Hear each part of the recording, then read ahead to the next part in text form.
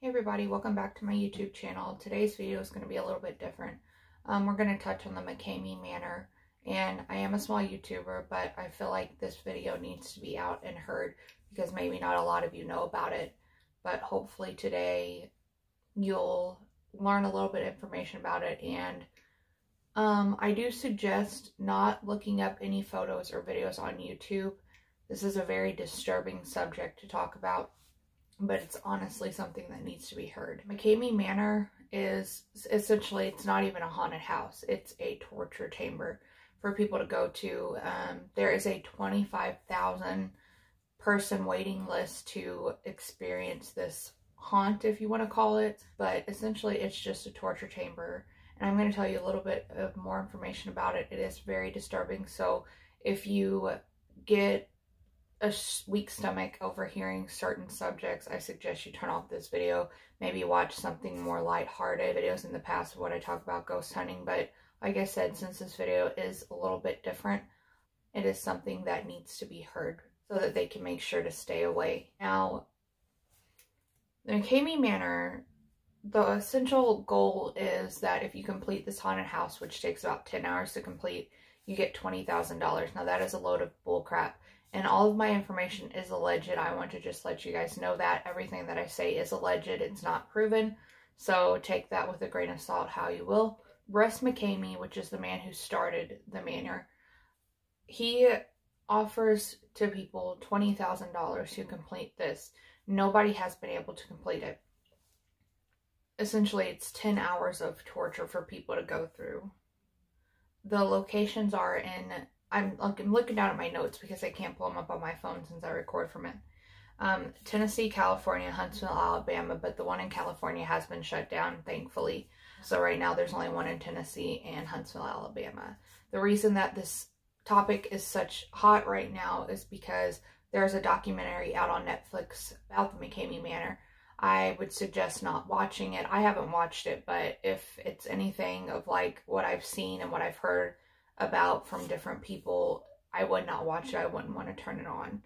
Now, there is a 40-page waiver, which I'm going to read just a few of the points that are very disturbing, just because, and I'll throw screenshots up throughout the video if you guys want to read the waiver. But I went ahead and wrote them down since I can't look them up on my phone. But the Mckamey Manor, the participants understand and agree. Multiple fluids such as food coloring, grease, theatrical blood, or other liquids may be placed in the participant's mouth. It is their responsibility not to swallow it. Even though they spit on them and the participants do swallow it, they end up vomiting it up and then having to eat it back. So the people who are torturing these people, and I'll get into the types of people that he hires, and it gets even more disgusting if you read more of that waiver. Another thing is that participants fully understand they may be fish hooked, like through the jaw, fish hooked, like you would go fishing, fish hooked. And we're not talking about a little baby hook, because if you look up the images on Google, you can actually see these images of what they're doing to these people. They'll actually be fish hooked with these huge metal, like almost like crane looking things, like through their mouth, and it may rip their mouth area, and the participants realize this, and this is so disgusting. How can you do this to another human being and sleep with yourself at night?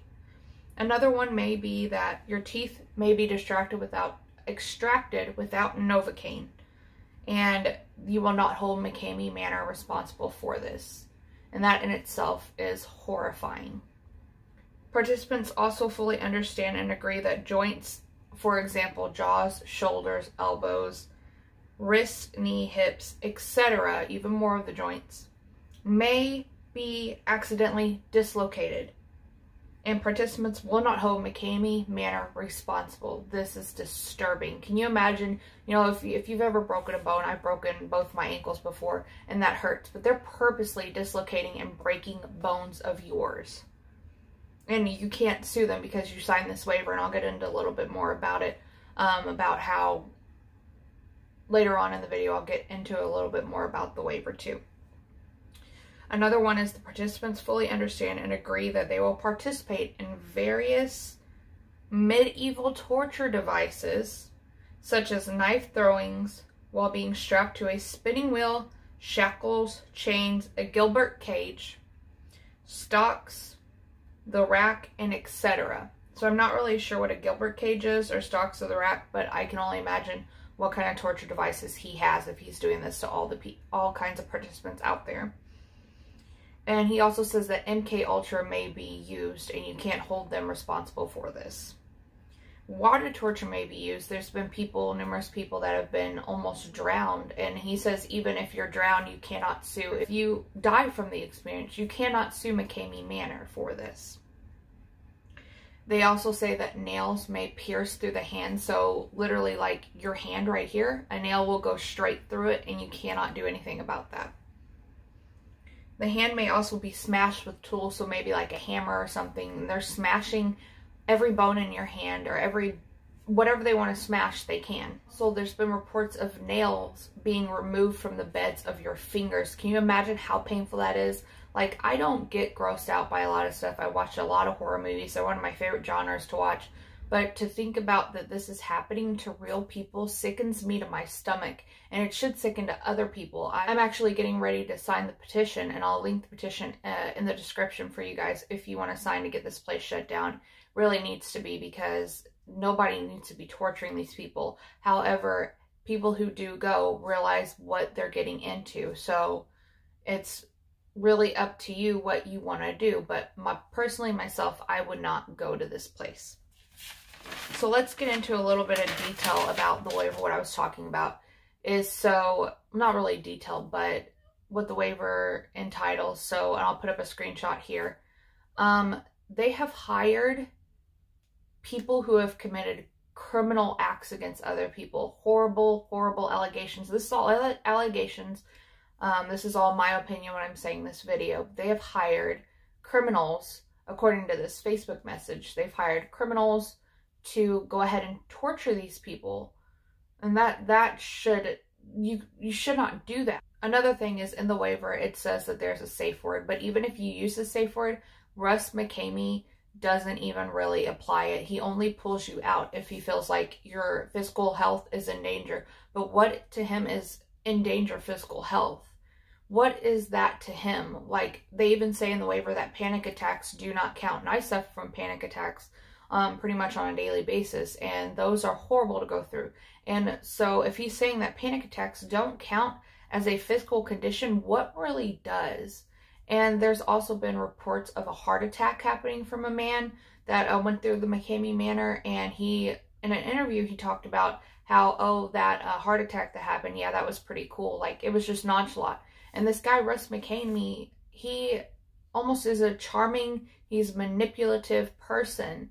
In my opinion, he's a manipulative person who is charming his way through these people to make it seem like, oh yeah, it's not really even harming. And he uploads these videos to YouTube. How is he still able to upload? You know, in my opinion, and like Loey Lane said in her video, which I've watched, she says that these places, the videos essentially are like red rooms on the dark web, which I don't suggest you going to either. The red rooms basically are torture chambers, and people watch from different countries or different places of these people being hurt and tortured. Now, if you look at the videos on YouTube, they're only a couple hours long. Some of them maybe 2, 3, 4 hours long. But if this haunt is taking 10 hours and people are lasting longer, where's the rest of the video at? These are raw edited videos, jump cut. Where's the rest of the video at? What has he done with the rest of the video? Is he selling these videos to the dark web, making money? Because he says that, you know, from his haunted house, that the donations, there's no donation to get into, only a bag of dog food. And there's a $20,000 prize at stake, and that's why people go through. But he said in multiple interviews that there's no $20,000. I mean, this guy operates the haunted house from his backyard with his trailer, and he has the actors and stuff go into these places. And it is a torture chamber. I keep saying that, but I want you guys to realize that this place is a torture chamber. I do not suggest you looking up images on Google. I do not suggest you looking up videos on YouTube.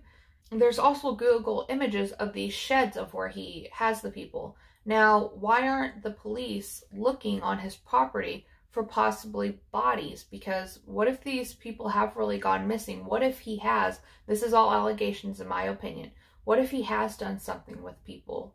You know, you never know what's going on. And the really disturbing part is his family knows about it. His kids, which are little kids, know about the kind of torture he's doing to these people. And one of the videos he has that I've watched, I can't remember which one it is, but he talks to his daughter, his 2 daughters and his son. This place needs to be shut down. Also, I haven't watched it yet, but there is a interview with Surviving Life's channel, and he actually interviews the kids of the Mckamey Manor. You have to go through extensive testing. You have to go through therapy testing to make sure you're cleared. Doctor's notes, you have to make sure you're cleared. You have to write an email to him. Like I said, there's a 25,000 people waiting list to go to this extreme torture chamber. That's what I'm going to call it. I don't even call it a haunted house. If you want to go to a haunted house, that's great. You can look up all kinds of different haunted houses that you can travel to that are going to jump out and scare you. And that's the kind of haunted houses that I like, is where they jump out and scare you. But this is a whole different level. This is like hostile, basically. In my opinion, it's like a hostile that you go to. Now, there's also another account that a man at 9 hours and 45 minutes, he had made it through the Mckamey Manor, and Russ pulled him out so he wouldn't be able to win. And the guy was wanting to complete it because he had come so far, but Russ said that he wasn't in shape to go ahead and complete the rest of it. Now, why are you going to essentially torture this guy for over 9 hours and not let him go ahead and complete it because he doesn't want a winner? He's always going to win in the end. You guys have to realize that. You have to Skype with him and with Facebook Messenger and make sure that you want to go through this haunted house, explain everything, and it keeps telling you on different pages, you don't want to do this, you don't want to do this, this is an extreme haunted house on the way that he says it is. It's on all the pages, you know, turn back, you don't want to do this, this is a warning. And you have to essentially Skype him. You have to have all these different doctor's notes and passing of tests to be able to even be considered to go through the Mckamey Manor. Also in the video, if you do look at videos, I don't want to get too graphic as to what's in those videos, but there are people that are having duct tape to their head, people who are having their head shaved, their hair being ripped out of their scalp. There's actually, I found a really disturbing image on Google that there's a guy with his mouth open and some kind of object going into it. I don't know if it's being put into his mouth or what's going on, but it's just a still image on Google. And if it is what I think it is, it's very disturbing. And I don't want to get really into a lot of detail, but I want to tell you guys that this is not, he says, for the faint of heart, but this really is not for the faint of heart. You don't want to go to this, guys. A lot of the participants who go to this place, if they didn't have any mental health issues before then, they come out with a lot of stuff like PTSD, panic attacks, anxiety, depression, all kinds of stuff because of participating in the Mckamey Manor experience.